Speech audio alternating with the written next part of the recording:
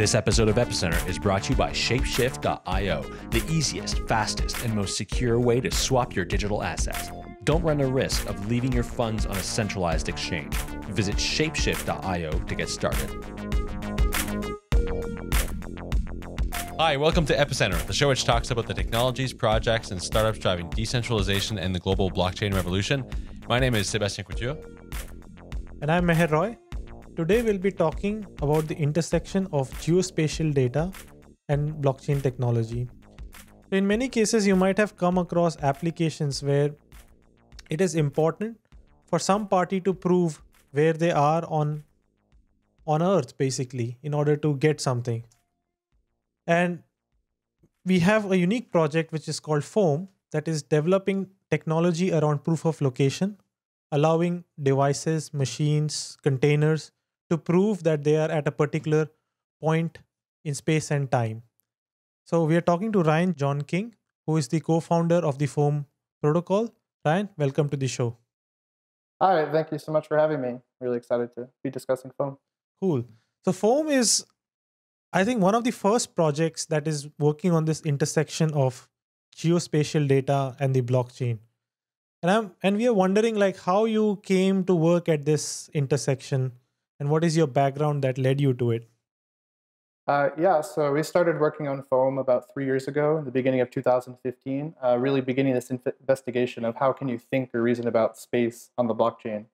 Our first project was actually called Foam Space, which was sponsored by the New Museum here in New York City, where we built a physical installation of the blockchain made out of geofoam blocks in the streets and airdrop tokens to everyone who came, actually on Counterparty at the time, gave out Foam Space coins to try to capture the value of this temporary event. It was an architecture installation. And then we sold the blocks in a block sale and had this kind of fund to back this token. And we wanted to move the value of space to another location. And we made some more investigative installations, such as a tropical mining station, which was recreated at the last Ethereal. And we kept going from there and eventually realized for many of these visionary ideas about location, space, and blockchain and decentralized organizations around programmable space, we actually needed a way to prove where you are if it's going to be happening in an autonomous way, which led us to proof of location. There's been a lot of talk about proof of location and specifically sort of the intersection of IoT and the blockchain. And in my experience, and so what I've seen in sort of the circles that I sort of run with, it's been mostly about trying to keep IoT devices that are out in the field secure so that one can trust the data that is coming from those devices. In this case, we're trying to prove the location of a device. What are some of the challenges there that we see that are unique to this specific use case? So I know a lot of the attention has been on secure kind of enclave computing for IoT devices, and IoT data markets have been a popular kind of medium of exchange token, but we haven't really seen addressability of proof of origin or data provenance. And that's a difficult problem because most ways that systems localize themselves securely is either based on some central authority or something like GPS. The challenges with relying on that in the blockchain or smart contract context is there's no way to speak back to the GPS to produce some sort of digital certificate or authentication about the message. So for people receiving this data from the IoT device, there's not a way to kind of challenge or check if the location data actually came from where it said it did. So the fundamental problem here is, so when let's say I'm playing Pokemon Go, right? And if I reach a particular spatial coordinate, I'm going to be rewarded these collectible items, right? You can think of them as CryptoKitties. Yeah, exactly. So we can have a future version of CryptoKitties where if I am at a particular point in space at a certain time, I'll get a CryptoKitty and it's going to be valuable. Let's say it's, going to be worth 1 Ether. Then I need a way to prove that I was in that space at that point in time to a smart contract so that smart contract could then give me the CryptoKitty. So you are developing the fundamental protocols that would allow an interaction like that. Yeah, exactly. And with Pokemon, there was no real money at stake, and people went out of their way to lie about their location. and spoof their GPS. So you can imagine in any sort of situation where, whether it's mobility or supply chain or Internet of Things, if there's an actual value at stake, people would be quite incentivized to lie about their location. Yeah. It's really me proving to a smart contract that I was at a particular point in space and time and getting something in value from that smart contract in exchange for that proof. Yeah, exactly. But this is also in a privacy preserving way. So you as the customer, the location customer, have agency over when you want to produce what we call a presence claim. And you can keep this, as a privacy preserving log in case someone wants to challenge you, or in the case where you're playing a game like a CryptoKitty Pokemon Go, you would need to present it to the app then to unlock whatever the logic of the app you're interacting with is. Okay. So let's first dig into why GPS itself would not suffice for this application, right? So, like before we dig into that question, tell us how GPS works. How do I magically know where I am on Earth using GPS?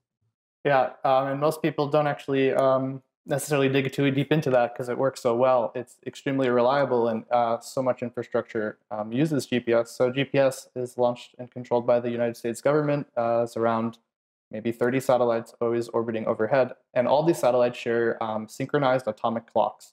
They synchronize with base stations, and they simply just send out messages about what time it is and who they are. And through kind of physics, if you have synchronized clocks and radio signals, you as the receiver can calculate time of flight or time difference of arrival, and through distance, learn something about location. So synchronized time and location are really intertwined. So you're just an iPhone, if it can pick up at least 4 GPS signals, so you need one for X, Y, Z, and a fourth for time, then you can localize yourself. And that's kind of how GPS works today. So the assumption is like there are 4 satellites. So when I basically switch on Google Maps and it shows my locations, essentially like my mobile is connecting to 4 satellites. Mm-hmm. And then all of these 4 satellites run a very precise clock, and they are all synchronized with each other. Yep, they're synchronized via base station, and they are running the most precise clock, which is an atomic clock. And your device doesn't speak back to it, but it can simply receive at least 4 signals. It could triangulate itself and localize your receiver.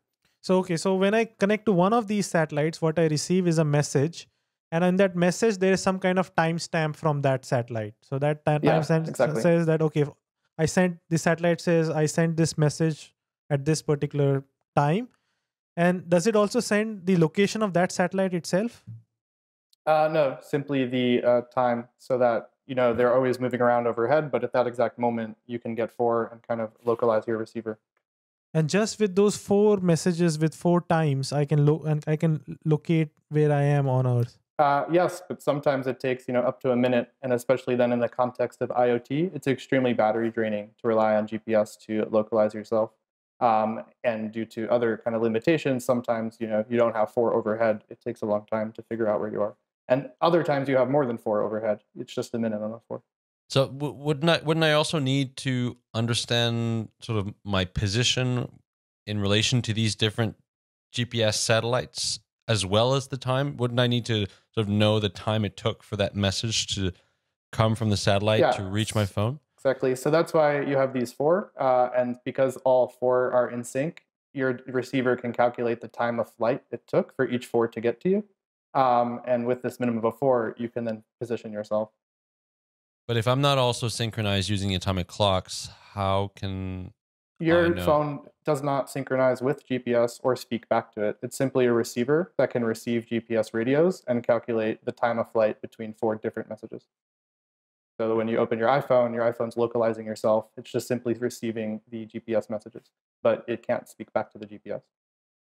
Okay, I understand. Okay, so I was under the impression that there was a bilateral, like a back and forth communication between the device and the GPS, when in fact it's just receiving timestamps and making assumptions about where it is. Receiving, and then that's why there is no proof of origin or authentication. So if you open your Apple iTunes store, there's plenty of GPS spoofer apps. So I can send Sebastian a dropped pin on iMessage telling you that I'm in California with no problem. It's trivial to do, and you have no way to verify if that drop pin actually is a real GPS drop pin or I just placed it there.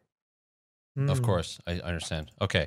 However, I mean, we could let's imagine like let's imagine like an augmented GPS system, a more secure GPS system.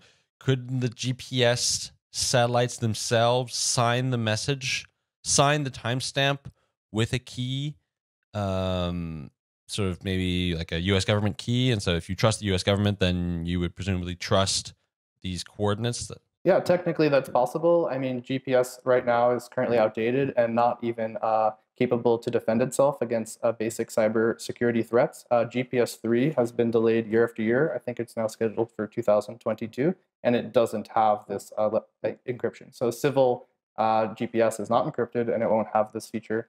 The Galileo system in Europe, which is their global positioning satellite system, are considering this, message back to it, but beyond that, GPS doesn't work indoors. It has a lot of difficulties in cities. So you could use proof of location with satellites as an element, but I think GPS itself, these are billions and billions of dollar systems that are slow moving, and I don't see them being a solution for smart contracts in the near future.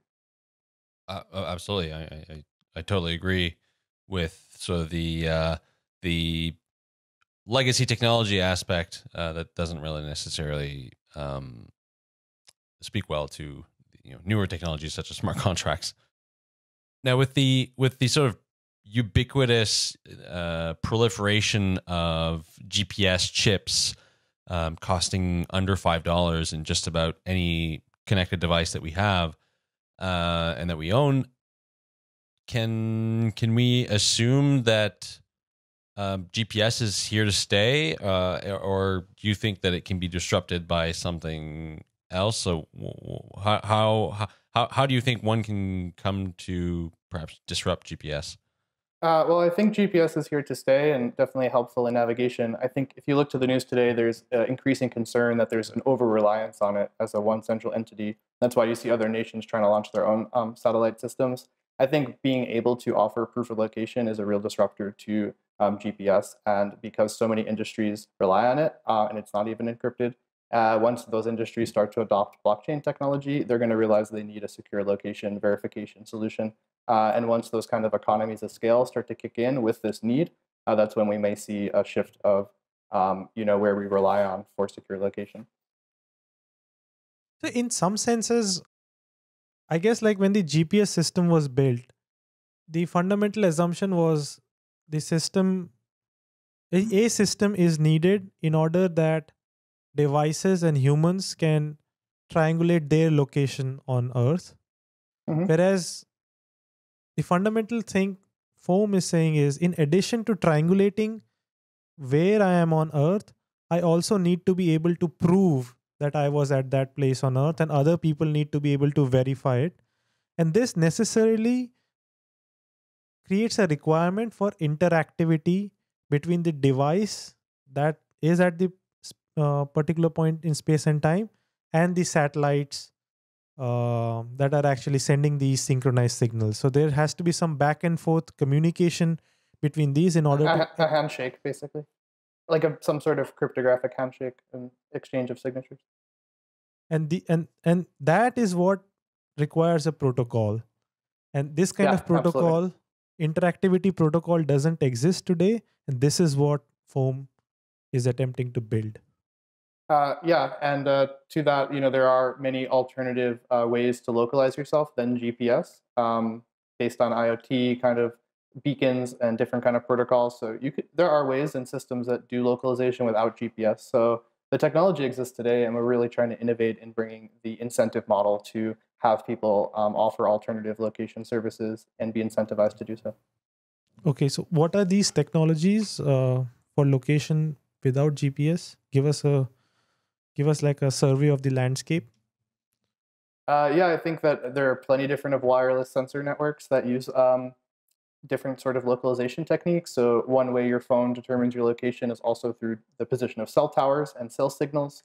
And you can also, in any sort of IoT network that can communicate, do localization as well. The fundamental thing is it's always the same logic of, some element of synchronized clocks. Some systems have only one base station that is synchronized and others aren't, but it always boils down to some sort of triangulation and its subcategories of trilateration or multilateration. One of the most exciting, though, new developments is a radio class called low power wide area networks. And these are designed to be for IoT devices that can last 10 years and broadcast long range, like 15 kilometers or so. And there are many different variants, and with those systems, you can do alternative localization. So that's kind of where our interests lie. Okay, so these are low power, wide area network devices. And is it correct to say that you're building some kind of protocol that would incentivize the deployment of such devices so that users of your system could prove their location through an interactive protocol between their device and these other Yeah, devices? so the foam proof of location protocol is based on a time synchronization protocol, specifically a Byzantine fault-tolerant time synchronization protocol. So if you have a distribution of beacons that are running this protocol over radio, they can basically synchronize their clocks with themselves and basically maintain a quorum on space and time. And through that system, they can determine the geometry of their own network without an external input like GPS. So we're designing this radio protocol as well as a consensus with state machines so they can store information about that. So that's really the how you figure out location aspect of the protocol. But then, yes, more broadly, where we have more crypto economics is to actually incentivize people to actually offer these services and operate these nodes and run what we call the zones of coverage. So let's just walk through a thought experiment, right? Like, so imagine the three of us are beacons essentially. So we are these low power IoT devices that can communicate over radio with each other. And we ultimately want to synchronize on our clocks, and we are, let's say, very close to each other. So we are in the same 1 kilometer square area. And imagine three of us as devices, and maybe there are more devices in that same kilometer square. So there might be actually 6 or 7.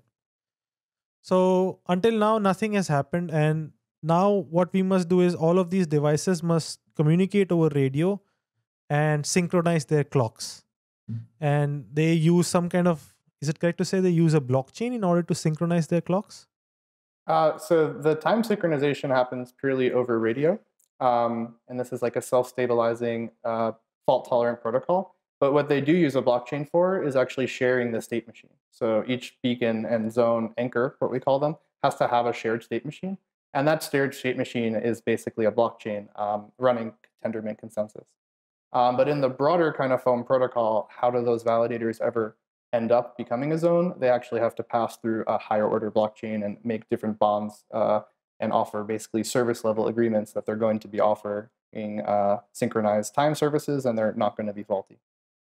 So in other words, like if it's like 1 kilometer square and like the three of us are beacons, we have a shared blockchain. So we have some sort of protocol that is not related to the blockchain at all that synchronizes our clocks. So we communicate over a radio, and as long as a majority of us are honest, we'll get synchronized. There's already a protocol unrelated to Byzantine fault tolerance that does this.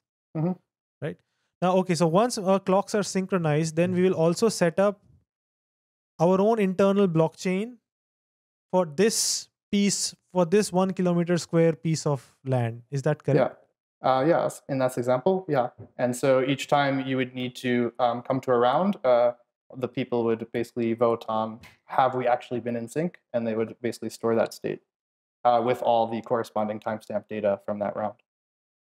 Now, just staying on this example, I have a bit of a question here. Let's assume once again there's three of us, and we're able to synchronize our clocks and sort of be aware of each of our positions sort of spatially, so that like I know that you guys are positioned at certain distances from me. So we have sort of relative context of our locations, but how can we prove to someone else that we're in fact situated, say for instance, in a 1 square kilometer zone in Paris and not in a 1 square kilometer zone in Mozambique?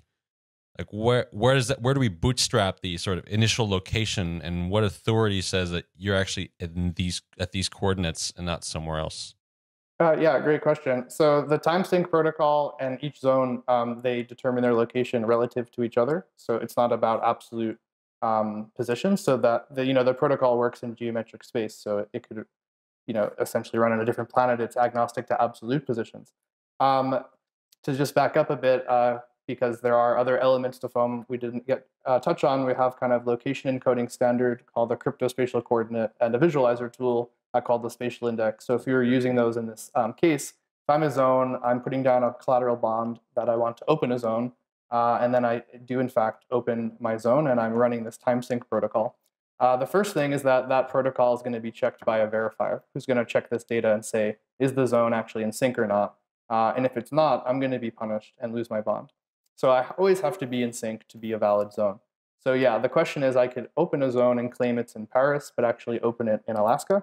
And maybe at first, I'm just checked that I am in sync, so I'm not getting punished. But if I'm not where I said I am, I'm going to have trouble getting location customers, which are all the use cases and applications who want to pay me to sign their requests. And then further, because I'm not where I actually said I was, anyone can figure that out by going where they thought I was, opening their device. They don't have to pay me. If they can't pick up my signals, I'm not where I am. So I'm subject to a challenge. If another zone joins in Paris and wants to get in touch with me and they can't talk to me, well, then again, I'm subject to a challenge and I'm at risk of losing my bond. We probably see more on a higher level kind of social protocol where people will curate absolute positions and test them. But the protocol itself is just about the nodes in a zone being able to determine their relative geometry. Okay, and in that case, then presumably one would get finer position data with more nodes and more beacons being challenged on their absolute locations. Yeah, or just in general, more nodes in the zone do lead to more accuracy and precision. So you want to kind of have this robust coverage. And if you have these overlapping zones and one of them is actually not there, well, if the other people can't talk to it, they'll be found out.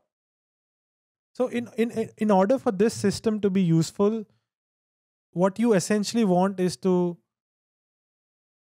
fill the earth with these low power devices. For each kilometer square on earth, you might need like 4 or 5 devices. So that's going to be like billions of devices.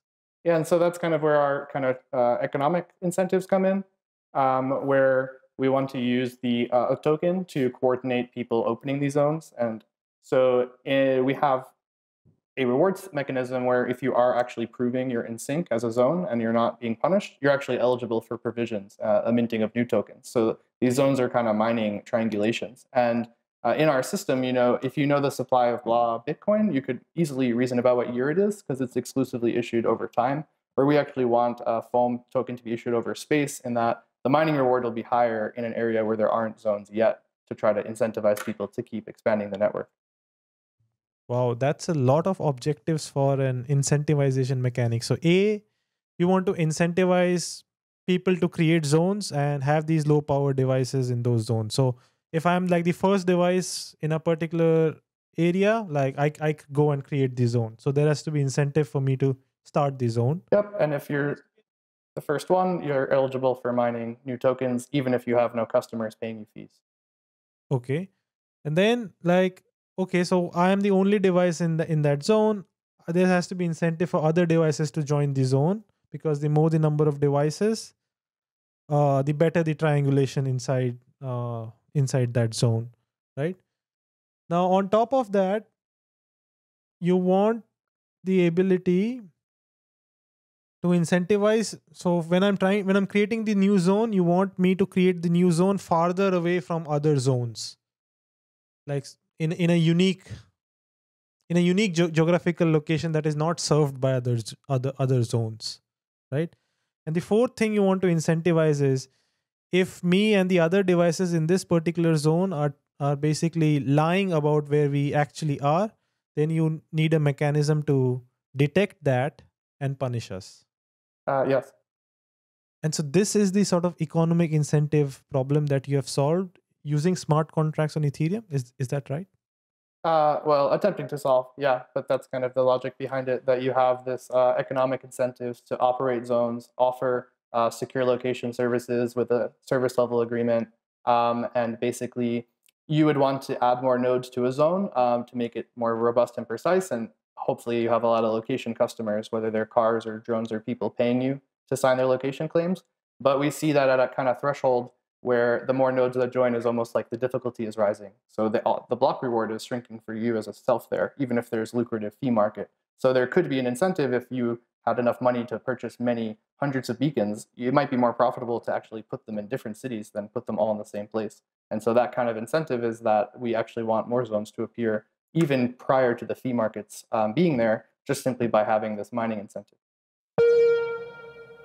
This episode is brought to you by Shapeshift, the world's leading trustless digital asset exchange. Quickly swap between dozens of leading cryptocurrencies, including Bitcoin, Ether, Zcash, Gnosis, Monero, Golem, Augur, and so many more. When you go to shapeshift.io, you simply select your currency pair, give them your receiving address, send the coins, and boom. Shapeshift is not your traditional cryptocurrency exchange. You don't need to create an account. You don't need to give them your personal information, and they don't hold your coins, so you are never at risk from a hacker or other malicious actor. Shapeshift has competitive rates and is even integrated in some of your favorite wallet apps like Jax, so you can swap your digital assets directly within your wallet just as easily as putting on your slippers. Whenever you see that good-looking fox, you know that's where Shapeshift is. So to get started, visit shapeshift.io and start trading. And we'd like to thank Shapeshift for their support of Epicenter. So let's talk about these low power beacons. So there are lots of different technologies and standards trying to, well, I guess sort of competing to become the standard. So there's Sigfox, and Sigfox is a proprietary solution actually based here in France. And then there's this consortium, I guess it's sort of an alliance called LoRa, L-O-R-A, and then there are some others.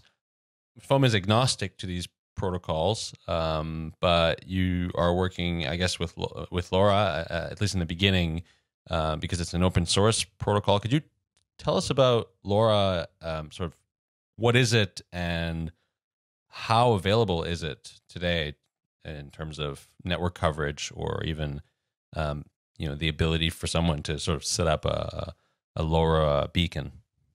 So yeah, the time synchronization protocol and the token economics are fundamentally agnostic to what radio the zone is running. And like I mentioned earlier, the zone can be only as accurate as good as the radios and clocks are in the zone. So we're most interested in this new category of low power wide area radio networks that are quite new and designed for IoT devices for long range low power. There are a number of options, like you mentioned, LoRa and Sigfox, some others like NB-IoT. LoRa is the only one that you don't have to pay a royalty or service fee to deploy. So just like a blockchain, it's permissionless to launch a LoRa network. So that's kind of what brought us to that. LoRa itself is a chip spread spectrum chirping chip. It's quite small, like the size of a fingernail, and can be really cheap as well, like $10. And so, yeah, there is a consortium called the LoRa Alliance with companies like Cisco and Bosch, but they're actually centered around Mac freeware above the LoRa chip. We're actually interested in just the radio frequency chip itself. But this chip is quite popular. There is an organization called the Things Network where you can see a map where they are deployed by people who are hobbyists wanting to offer free IoT data. Zurich has over 100. The Netherlands has private deployments. So the Netherlands as a country has 100% coverage. So you can actually see it's quite exciting. There are a lot of different hobbyists running these LoRa networks, and those people are now, finding out about foam and kind of want to be the first miner. So there's already a potential ecosystem of hardware owners. So when you say there's private networks, you mean like telcos are deploying these networks so that people let's can say connect their IT like devices? CAT construction company. I want to pay some service provider to run a LoRa network for me, and I want to be able to track my construction assets in real time at a giant construction site, or for some other aspects. So there are companies that basically run the nodes themselves and offer coverage in companies like the Netherlands. Other countries, including Netherlands, have just hobbyists also offering free network coverage. So yeah, there is actually, and the other thing to mention is LoRa operates in the ISM band, so you don't need a kind of license to deploy it either, in terms of like where it lies in the radio spectrum. Okay, and so these devices have reach that goes up to I guess like 10 or 15 kilometers. What do you foresee then for, say, geolocating ships out at sea? Are there other bands or other radio devices that you could utilize so that the network could have coverage globally? Yeah, that's what I meant by the time sync is agnostic, where you could have some sort of low orbit satellites that serve the middle of the ocean and also still use the same kind of protocol, the same kind of punishments and incentives, but is specialized for that kind of use case. Each zone itself could be a private deployment or a proof of authority zone, but still rely on this global rule set if you didn't trust everyone. So we really built the incentives and the radio stuff to be as agnostic as possible to expand to these use cases, but we don't think when foam starts there will be a high demand for location services in the middle of the ocean. But once that kind of comes, the incentives will be there to serve that market. So here's the imagination I'm having, now that I understand foam a little bit more. So if you think about Bitcoin, we are familiar with the idea of the decentralized autonomous organization, right? So the idea is, okay, here's a piece of code which just has incentives, right? It just says with Bitcoin what somebody will get once they solve a particular mathematical problem. But by just encoding these incentives correctly, it triggers a lot of people to build miners. And these miners then coordinate together and they maintain the blockchain. And these miners then collectively serve two kinds of users, those seeking a store of value and those seeking to transfer monetary value across the world. And the miners make money by getting the block rewards of Bitcoin and collecting some of the transaction fees. So Bitcoin is like a decentralized autonomous organization because the code is sort of the center. So in some ways, what Foam is also a decentralized autonomous organization. And there is a set of incentives or code in the center. And then you can think of these low powered devices as sort of the actuators or the miners of this Foam network. They are the devices that are actually performing the work. And what you're trying to do is you're trying to create a set of incentives in a way that as many devices as possible join to this network, just as Bitcoin miners proliferated. You want a proliferation of these devices across different parts of the world. And these devices will earn Foam tokens for creating new hubs. Mm-hmm. And when a particular part of Earth, once a hub is created in a particular part of Earth, they can also create this proof of location proofs for any customers inside there, and they can earn sort of transaction fees. They could whitelist what they would want to accept as fees. And so the end user doesn't necessarily have to own Foam token. It's primarily to commit work to the network for these zone operators and the verifiers.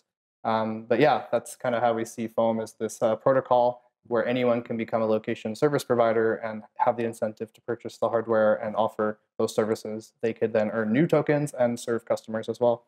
So I think it's a great analogy. Yeah. Yeah, this is a massive vision, right? Yeah. I'm really curious how your incentivization scheme works. Like, tell us a bit about it. And maybe one way to do it would be what is the business case for me if I want to put one of these low power radio devices on? What does the business case look like? So I think that to build up this ecosystem of zone operators and for it to mature, it's going to take some time. And the market also needs to come and be made for these smart contracts that need location services. So the early kind of miners, so to speak, may not be getting a lot of transaction fees, but you'll be able to gain a bigger stake in the Foam network by owning Foam tokens to start. And so we have this kind of other element called signaling. We see it as kind of a single-purpose prediction market for basically locking tokens up in a location on our visual app of where you want mining to occur. And the mining reward is then spatially weighted based on those signals. So even now, which is why we're having token distribution in the near future, is because no matter how much money or time we had, Foam as the founders could never test this protocol and build it in all these kind of locations and stuff. So we see the token mechanism being a coordination tool to allow people to signal where mining should be, where testnet should go, and ultimately where the largest rewards will be when the mining begins. Okay, so this is an ERC20 token on Ethereum. Yep, and ultimately it would be bonded to be granted access as a validator in some sort of child chain, which would be the state machine of the local zone. Okay, can you explain this technical architecture? So you mentioned earlier Tendermint, so there would be a separate chain through which you would be staking these ERC20 tokens? Yeah, I mean, you can think of it as like or as we are thinking about it now, as a simple plasma construction where you can always exit to some root chain, but you have to bond to get access to become a validator in this proof of authority chain. In our case, that chain would be running Tendermint, and because the way Tendermint works, you have the consensus for the state machine on one side. On the other side, you have this ABCI application. In our case, that application is the radio timesync protocol. So these devices need to put up collateral to be part of the zone. And once they're accepted in the zone, they're running this thing over radio and just storing their data logs in the state machine. And then we have this third element, which is a verifier, which can read the block data of that state machine and actually run the triangulation computations and go back to this parent chain and say that zone is in fact in sync. You can distribute the reward. Okay. Can you explain how one can use ERC20 tokens and stake them in another chain, like a separate Tendermint proof of authority chain? Yeah, I mean, when these contracts are launched, for you to be able to run the protocol validly as a zone, that zone would need to be checking the parent chain and say, hey, has this person who's trying to form a zone or become part of my zone, have they made their identity known? Have they put up the collateral and locked it, saying that they're, promising to follow the rules of the protocol? Like, can I actually trust them to join my zone as a validator? And so if the existing zone or can look to that parent chain for that information, then they would basically accept the radio messages from this new beacon who's trying to join them. And you would accept them because they've put up this collateral on this parent chain that is subject to be slashed if they became a malicious actor. But what technology are you using in order to do this sort of this parent-child chain? I mean, right now we're thinking of it as like a plasma construction where it's just simply a Tendermint child chain. But I mean, ultimately, you could imagine foam zones are actually themselves Cosmos zones. Okay, I understand. And why did you choose to do an ERC20 token and not say just like launch? I mean, because if you're going to have this chain anyway, why not just launch a new blockchain with a token? Yeah, I mean, it's each not going to be a monolithic chain. These kind of asynchronous zones that will, grow and shrink over time. They could have all different lifespans. So we kind of have this like one, parent chain that can store the, block headers or Merkle roots of every subchain that ever existed or died, and be backed by kind of the global security that Ethereum can offer. And we also see a lot of other aspects to the Foam protocol and spatial tools that we're building could also be utilized by other Ethereum applications. So for now, we see this parent chain Ethereum being a great case for that. It's not a reservation. My competitive question regarding this network is going to be that today we have this GPS system, which is like 30 satellites. And this is really provided as a public good, right? I don't pay anything to triangulate my coordinates on Earth, right? I accept the critique that in this system, I'm not able to prove my location to other parties. But in theory, maybe the GPS system could be retrofitted to do that as well. But in comparison, like Foam is also providing me a way to triangulate my location. But in order for the Foam network to work really well, you need to install potentially like millions of these low power devices. And somebody needs to pay in order, like ultimately people are paying in order to install these devices. So if it's like millions of devices, I don't know, $100 each. Ultimately, this will be like billions of dollars of infrastructural cost. And you compare that with 30 satellites that are already deployed, probably their infrastructural cost is paid, and this service is operated by free by governmental agencies. how do you compete with a competitor that has such deep pockets and maybe even needs much lower infrastructure than your system does? Yeah, I mean, great question. I think that the amount of infrastructure and billion-dollar cost to GPS is actually astronomical, and it is slow moving. And so it is easy to compete with because GPS 3 has been delayed now to 2022, and the current GPS is super susceptible to cyber attack. So it is a slow moving system, and because it is a horizontal protocol, foam, and would address so many different verticals, it does need to actually be a large monetization backed kind of infrastructure to be able to support all these different verticals. You can use it as a public good and triangulate yourself for free, just as you can for GPS. Why you would want to pay is why you're paying to produce this presence claim or digital authenticate about yourself, which most likely could be very cheap. But because it happens over radio, if you're in a very competitive environment, let's say Times Square, New York City, and there are Uber cars and Pokemon players and IoT devices all trying to have the zone sign their transaction, there'll be a hard limit over radio of how many transactions they could sign. So therefore, this fee market would emerge of like how much it costs to purchase a presence claim. And yeah, that would then basically, that fee market is part of the incentive of why people would want to run zones and offer location services. And I don't see that GPS moving that quickly to serve this kind of need, or being able to penetrate indoors or underground or in highly dense areas in the way that these low power area networks can do. And they exist today, so we really want to bring the incentives to actually have people maintain and set up those networks. That's really interesting. That okay, there might be areas that GPS cannot penetrate with its satellite architecture that you can with your low power architecture, and maybe those areas, indoor areas, will form like the first niche that you can occupy really well. Yeah, potentially like large indoor areas such as malls, which they use kind of a mashup of different techniques for those situations of Bluetooth and Wi-Fi and other signals of opportunity, which is great and still, but because it's such a mashup when it comes to a blockchain, that's very difficult to verify. Yeah. So I'd like to get a sense of what you feel are the competitive dynamics of this market. Like, here's what I mean when I say that.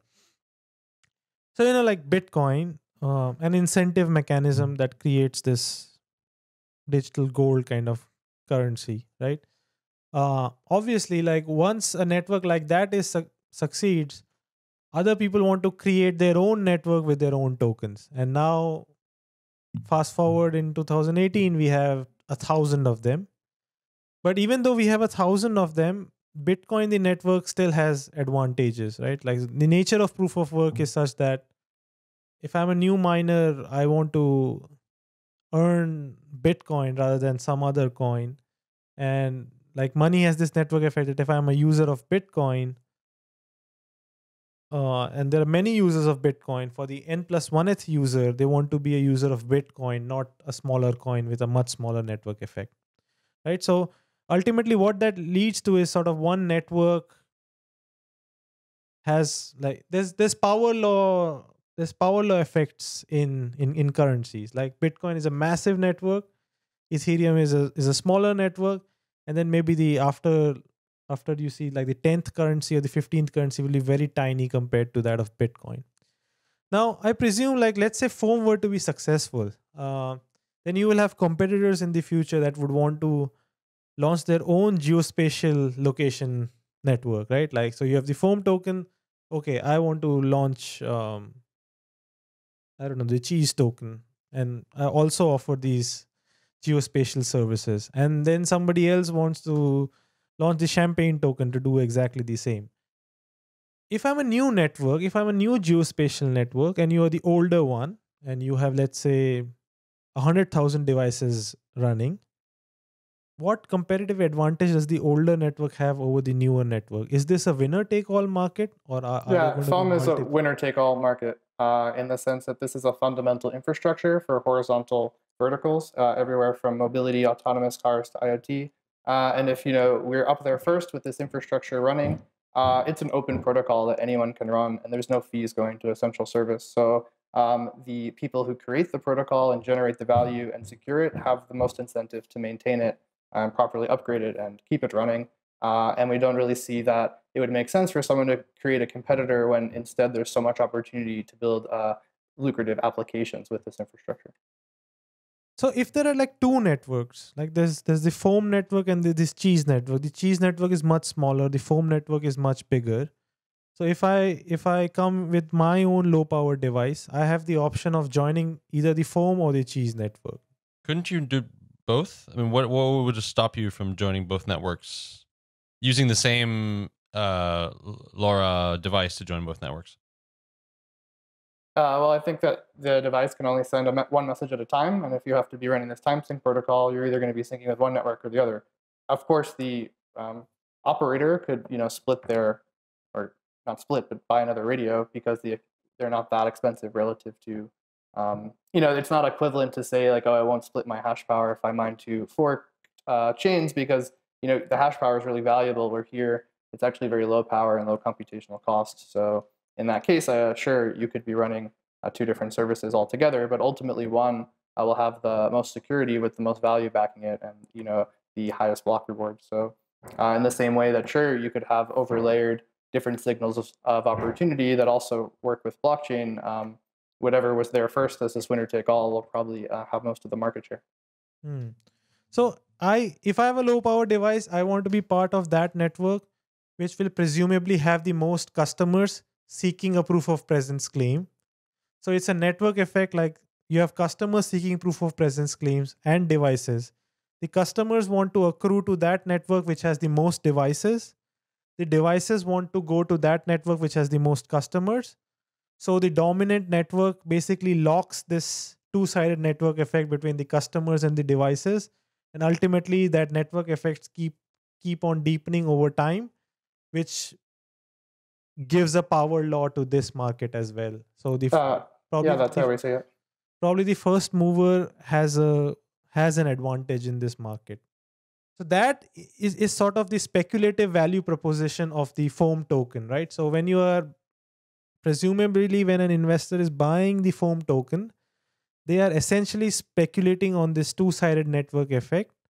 We don't really see it as speculating, but the people purchasing the token will be purchasing it to provide work to the network, not to speculate. So they'll be buying it for whatever fair market price it has, and the utility it'll have on the mainnet. The utility it'll have initially is the signaling aspect. So we want people first to be able to coordinate on how we can set up the test nets to ultimately test this, as well as other ways to coordinate around geospatial information on the blockchain with some of the other elements we're building, such as the spatial index visualizer, and the crypto-spacial coordinates. So we see this token as something that is not really for speculative value, but it's something that's needed to actually provide work to this network and help build this consensus-driven map of the world of secure location. Cool. So what are your sort of plans around the token? Is it already released, or will it be released in the future? Yeah, we're planning a token sale in the near future for purchasers who want to participate in this network and not speculate, but actually help build the network and provide work. And with that, we've partnered with the Brooklyn Project, which is an initiative formed by consensus about really finding a new way to do token sales that are not about distributing to speculators, but those who are going to help build this network. So we're hoping to have more information about that in the next few weeks to announce publicly.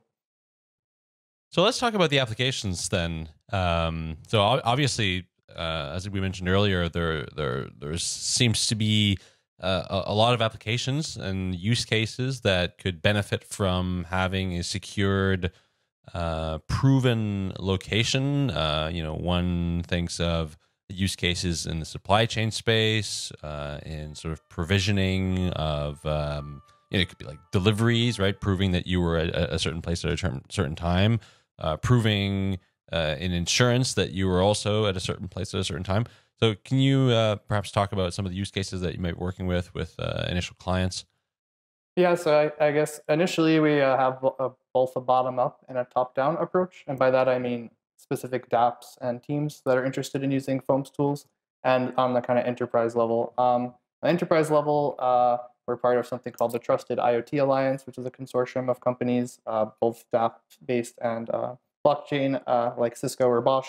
And so there, the question is about data provenance, and we're working there on how to bring those standards. Also, a new consortium called MOBI, which is a mobility kind of started by Toyota Research Institute, where they are interested in this, across different owners of fleets of autonomous cars, can they still have this immutable record about where all the cars have been in a shared way? On the more bottom-up side, we've integrated with Uport for self-sovereign identity to bring in location. Right now, with it, you can sign and launch basically entities on our Spatial Index web app and sign it securely with Uport. And you can imagine, in the future, bringing things like geofencing for voting or other aspects like that on the Dapps side. So we just see this as being like a tool that applies to so many things, and you can really easily say one-to-one, okay, what works today with location, if it's on the blockchain, why it might need location. But we're kind of most excited about what the users and designers are going to build with these tools and see things that we haven't actually seen before.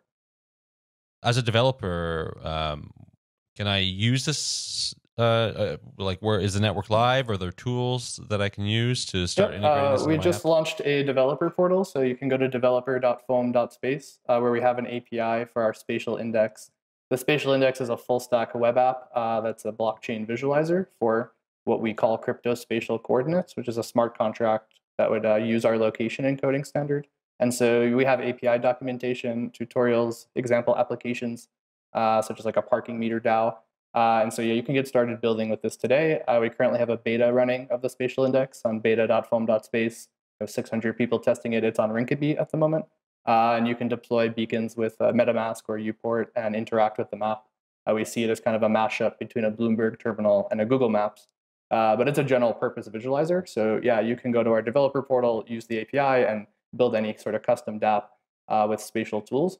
And I guess I want to draw the distinction between like soft proof of location and hard. We spent most of the show speaking about this hard proof of location with devices and this fraud proofness. But the tools we're launching with are more on kind of registries around points of interest and all these different libraries we've built. We have a PureScript Web3 library. PureScript's a functional programming language, which kind of is the wrapper for this React web app of the spatial index. The backend, we've the largest contributor to the Haskell Web3 library, so that's built in Haskell with a Kubernetes cluster. We have different kind of libraries we've opened for these spatial tools, so people can start to do the soft proof of location of curating information, making different spatial applications today and now on the testnet. And eventually, yeah, we'll have this harder proof of location and launch the specifications for how to join the testnet of zones. So touching again on this functional programming language, it's called PureScript. PureScript. Yeah, can you talk more about that? Yeah, so it's a strongly typed functional programming language. It's very much based on Haskell, but it compiles to JavaScript, so it's for front-end applications. So we built a PureScript Web3 library. So the spatial index is a React web app with WebGL. So we're using Mapbox.gl and DeckGL, which is a big data tool by Uber. But it all actually is compiled in PureScript, and you can push information into the web app to the blockchain. And the backend is a Haskell indexer and RESTful API that can pick up that information and feed it to the front end. So if you're in the web app and many people are using that app, you're going to be getting all this information populated spatially that's actually people using the blockchain and transactions being visualized. So just to understand PureScript, it's a Haskell-based language, so a strongly typed functional language that compiles to JavaScript? Yeah, so basically it spits out JavaScript. Yeah, but the JavaScript is like strongly typed and beautiful with no errors.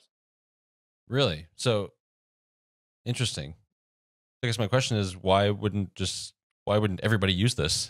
That's just for any web development, any web app. It's quite new, and we launched a PureScript Web3 library, so we hope people will use it. I should mention my co-founder and CTO, Christopher. He originally wrote or worked on the Haskell Ethereum library, and we are a full team of functional programmers building our stack in Haskell and PureScript. I think our team is one of the largest contributors to PureScript, and we're hosting a workshop in May with the founder of the language. It's quite new and niche, but we're hoping to bring it to the Ethereum community. You can look our blog about why we used it and check out our libraries. Right. This is the first time I hear about this. So essentially, what you're saying is you can write code in a strongly typed functional language and compile to say like C++ or JavaScript or whatever language you like, and it'll have the same security properties as the native language, or are there? Yeah, I believe some PureScript caveats only there? compiles to JavaScript. But yeah, that's the idea, is that you have this basically equivalence where it's as if your JavaScript was a functional programming language. Interesting. I'd love to talk to Greg Meredith about this and see, get his impressions about this, because I know he works with these types of languages. Okay, great. And maybe before we wrap up, I mean, there seems to be perhaps also some use cases around gaming and augmented reality. Meher, I know that like this is an area of interest for you. Could you maybe talk about some of the applications that you see here? Yeah, so I think that the most popular geolocation-based augmented reality game has been Pokemon Go. The reason that haven't been so many is because Google actually has an open source their API, but they actually just have. So we're probably going to see a big new amount of location-based games. And in that game in particular, is such like a unique use case of people going out of their way to spoof location. So yeah, definitely people who are starting to build with these kind of non-fungible tokens and building actual games, if they wanted to start to leverage existing developer tools such as augmented reality games and some of our libraries that could start to build these spatial applications with AR, and even now today with this soft proof of location aspect. But yeah, as we spoke about before, because proof of location is this infrastructure, so much of the requirements can be defined on the application side. So, these games can be very creative of what they would ask of their users to produce to unlock certain items, if it was a gaming kind of example. Fascinating. Well, thank you so much for coming on the show today. It was great to hear all about Foam and this really fascinating network that you're launching. It's kind of one of a kind and really solves the problem of proving location with regards to blockchains. So thanks again, and look forward to hearing more about it in the future. Cool. Thanks so much for having me. And thank you to our listeners for once again tuning in. We release new episodes of Epicenter every week. You can subscribe to the show on iTunes, SoundCloud. You can watch the show on YouTube, or you can also get it wherever you get your podcasts. If you like to support the show, you can leave us an iTunes review. It helps people find the show, and we're always happy to see those reviews. And if you are interested, you can join us on Gitter, and we have a channel there where listeners can talk to us and ask questions, and it's always great to see you there in our Gitter channel. So thanks so much, and we look forward to being back next week.